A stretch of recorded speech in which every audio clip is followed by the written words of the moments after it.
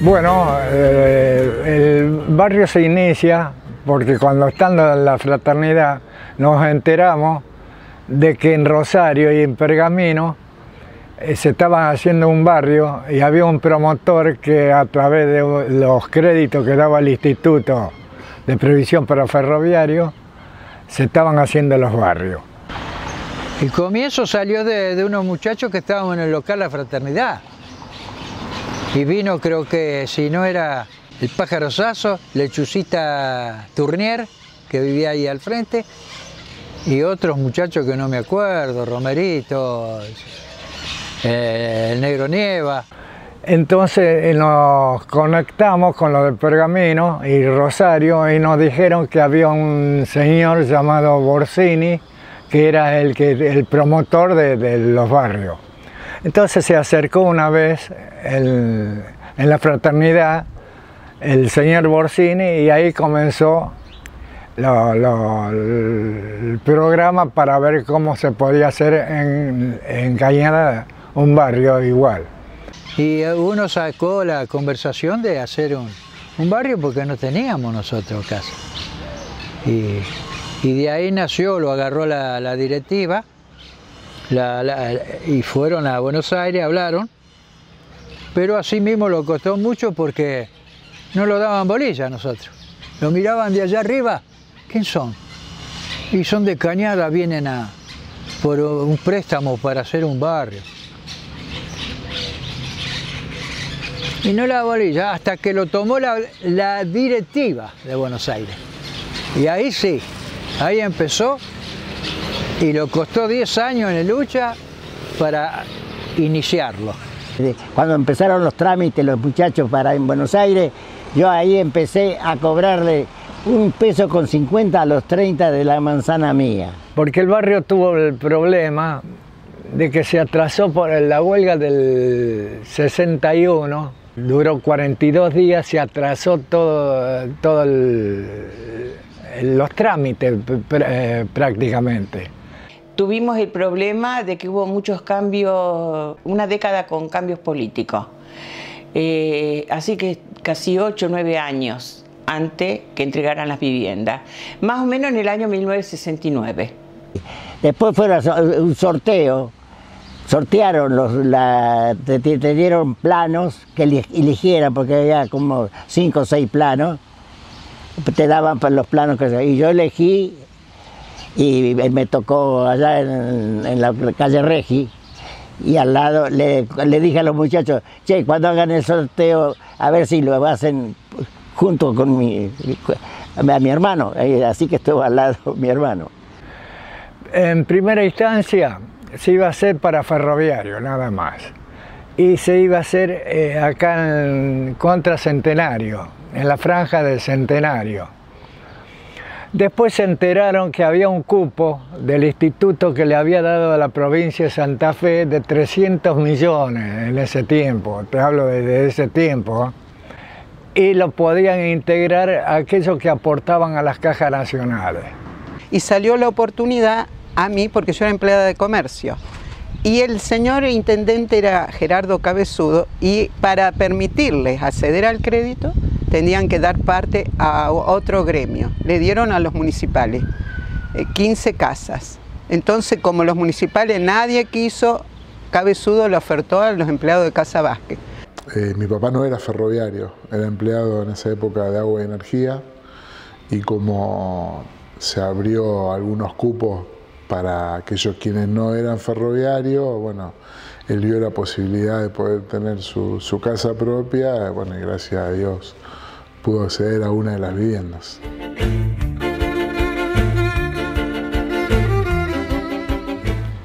Bueno, yo entré el 14 de diciembre de 1968, porque entregaban a través de cuando terminaban, todas las casas no estaban terminadas, las 150.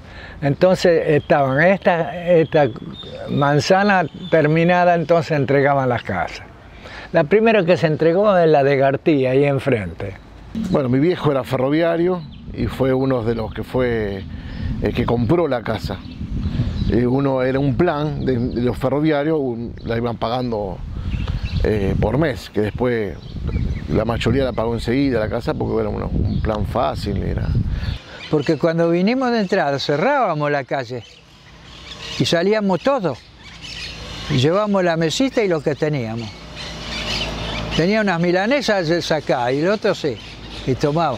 Había otra cosa era. Y los divertíamos. Éramos como una familia, así. Por ahí no tenía yerba, me quedé sin yerba, pedíle a Junco, Junco vive acá al lado mío. Y así él, si le faltaba algo. Nosotros vinimos a vivir el 12 de noviembre de 1968 y fuimos los segundos en la cuadra. Yo vivo en calle Storni. Todavía no teníamos luz, pero a nosotros no nos interesó, vinimos sin luz. Bueno, en el primer momento uno lo vio lindo porque quería la casa, pero el problema surgió cuando empezó a llover. Estábamos en una isla, aislado, porque era todo tierra. Así que lo primero que decidieron es formar una comisión para pavimentar el barrio, que no fue fácil, fue difícil. Y después, bueno, dio la casualidad que el barrio ferroviario, el Carlos era ferroviario, no de la fraternidad, sino era ferroviario, ¿viste? Entonces faltaba uno. Dice, Carlito quería anotarse, dice, pero no soy yo de la, ¿viste?, de fraternidad. Pero vos no importa, dice. Lo anotó y acá vinimos, ¿viste? Y ahí acá estábamos, ¿viste? Él siguió trabajando, yo empecé a hacer pasteles, esas bolitas del fraile, qué sé yo, y así pudimos hacer el garaje, ¿viste? Siempre metiendo los brazos. Me acuerdo que las casas estaban todos, no tenían tapial, eran todos con alambres y un cerco que dividían las casas. Era una odisea salir a trabajar desde este lugar. Calculá que se trabajaba 4 y 4. Cuando llovía, yo directamente no volvía al mediodía, me quedaba en la casa de mi mamá que estaba en el centro, porque era barro de acá hasta la calle Centenario y Mitre. Había 30 propietarios más o menos que no querían el pavimento. Y mi marido a una de esas personas le dijo que lo que no le gustaba el progreso, porque era progresar el pavimento. Y así que creo que tuvieron que poner hasta abogados para poder tener el pavimento, donde se consiguió, creo, sacando un dinero de la caja de ahorro postal, y la garantía fue la Municipalidad de Cañada De Gómez. Recuerdo que yo justo vivía en calle Arévalo, que es la última, mirando hacia el este, y no había nada. De la cuadra de mi casa hacia el este no había absolutamente nada. Obviamente había calle de tierra, había un zanjón muy grande, el cual los días de lluvia para nosotros era realmente muy lindo porque jugábamos mucho con los chicos ahí. No había Juan 23 durante mucho tiempo en la época de mi infancia, no había cancha de fútbol, no había parque, era bastante desolado, era casi la punta de una ciudad. La verdad que era otra época y fue hermoso porque los chicos vivían jugando acá a la pelota, no estaban todavía las canchitas formadas con arcos, pero estaba todo ese baldío. Los chicos venían, jugaban, no había peligro de nada, se vivía feliz. Vivieron felices, la gozaron los chicos. Y venían muchos chicos de afuera también. Y había muchos chicos, en esa época éramos todos jóvenes, había muchos chicos. Pero la gozaron mucho y nosotros estábamos tranquilas porque no había peligro. Cuando veíamos llegar una mudanza era una alegría inmensa porque teníamos otros vecinos.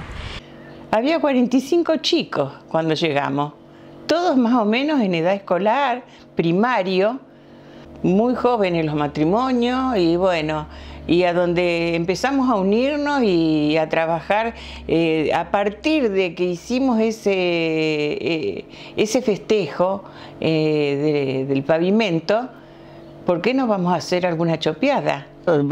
Hicimos, cuando nos pavimentaron la calle, hicimos una chopeada y estaba Storni de intendente. Pero una chopeada que un año, fue en el mes de febrero, pleno carnaval, y teníamos invitados nosotros.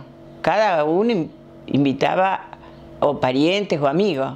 Empezaron con un sifón de soda, terminaron con harina y terminamos prestando ropa.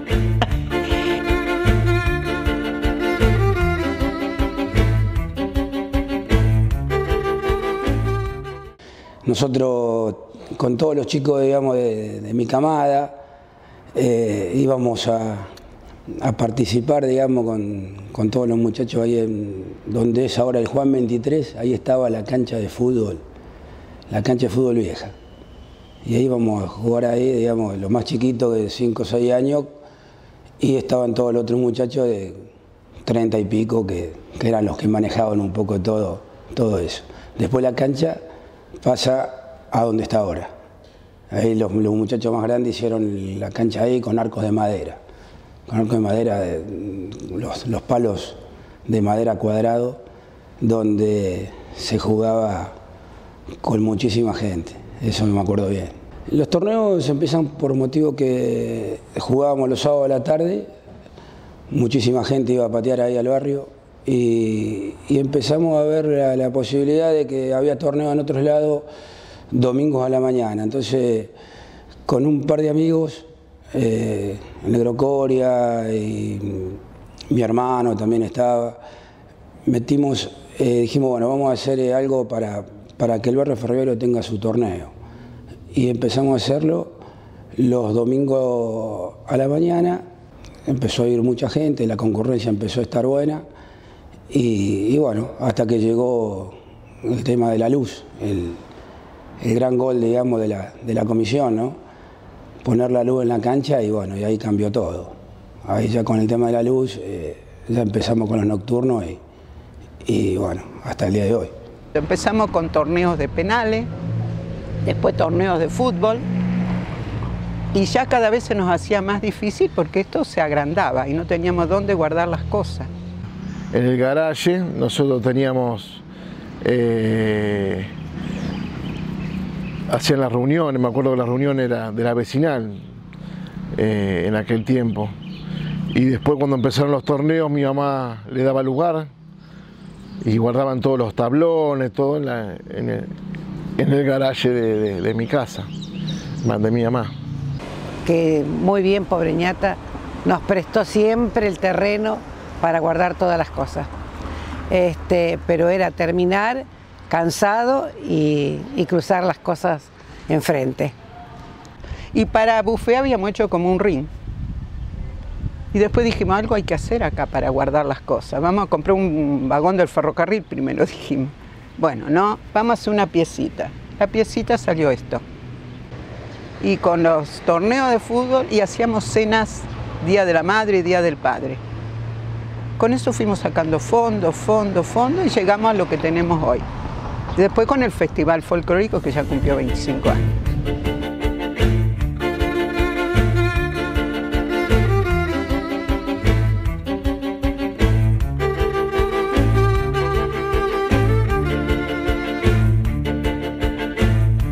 Eran todos los pibes chicos, acá en la esquina estaba el kiosco de Gartich, que se reunían todos, yo vivía enfrente. Venían todos los pibes, se escapaban, eran todos jovencitos. Venían a fumar a escondida el cigarrillo. Como Alberto estaba ahí, en la esquina, como Alberto le fiaba, se compraban un cigarrillo suelto y se lo fumaban ahí. Y hablábamos, con los pibes nos sentábamos en el cordón acá, lo de mi suegro, y se hablaba mucho con los pibes, eran otras épocas. Me acuerdo de varios vecinos, el Gurí Tabora, el Chiquito Romero. Me acuerdo de Villagra, que tenía una RT, que lo mirábamos siempre. Me acuerdo de los carnavales, que era toda la cuadra, gente grande, joven, nos enganchábamos todos a hacer los carnavales, no había distinción de edad, no había la puerta abierta. Mi mamá acostumbró hasta no hace mucho, la ñata tenía siempre la puerta abierta, venía, quien venía estaba las 24 horas abierta la casa, las ventanas también, dormíamos con la ventana abierta. Al lado de la canchita venía a cortar el pelo Marcolini, en la esquina, que vivía Gatti, y nosotros éramos pibes, íbamos a ver para cómo cortaba el pelo, y al lado había un montecito con naranja, mandarina, que también íbamos a robar mandarines y esas cosas.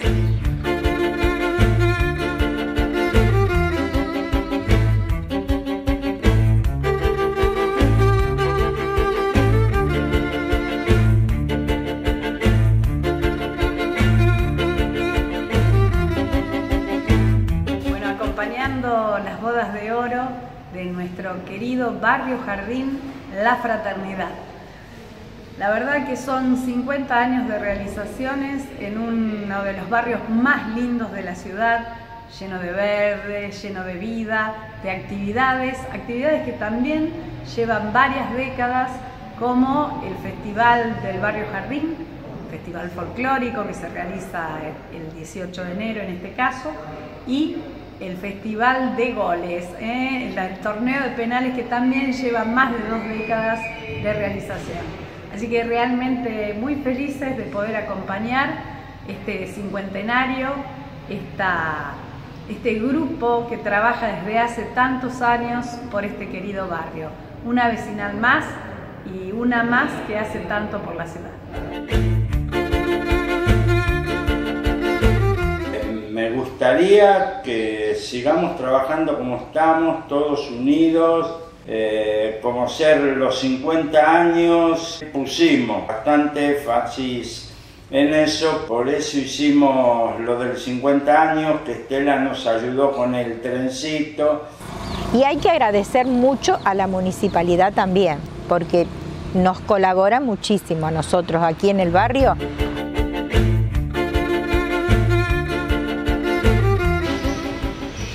Mi vida, mi casa, mi vida. Para colmo estoy en un lugar que para mí es privilegiado. El barrio, no tenemos otro igual en Cañada, es hermoso, es hermoso. Ay, que es perfecto. Para mí es perfecto el barrio. El paraíso. Es un paraíso, sí, en serio, Estuvimos muy felices y no me iría del barrio. No me iría nunca del barrio.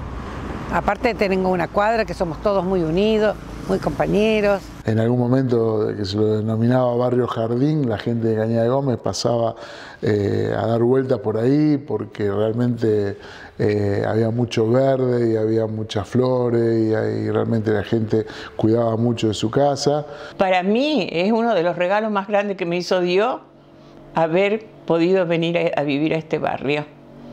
Yo vivía en el callejón Carcarañal 300 y venirme acá era venirme al campo. Te digo, cuando yo vine acá al principio me llovía dentro de la casa. Y yo lloraba y le decía a mi marido, ¿dónde nos vinimos a vivir? Vámonos de acá. Yo me quería ir. Y ahora ni que no sé, lo que me den, me dicen, ¿por qué no te vas a vivir más al centro? Que no, yo de acá me sacan para Los Pinos.